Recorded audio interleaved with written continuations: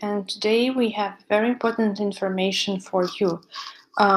We released the new version of the wallet, so every person should back up their old wallets, reinstall their old wallets, and install the new version.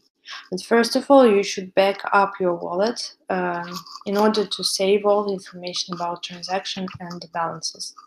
So in order to back up your wallet, please in the upper menu, if you have an iOS version, or in the side menu, find the tab File.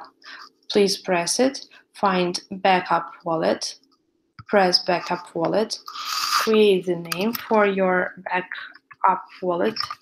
So you can use just the date and name it Backup Wallet from this date and save. So this is all what you need to do in order to back up your wallet. Written instruction is also uploaded on the website.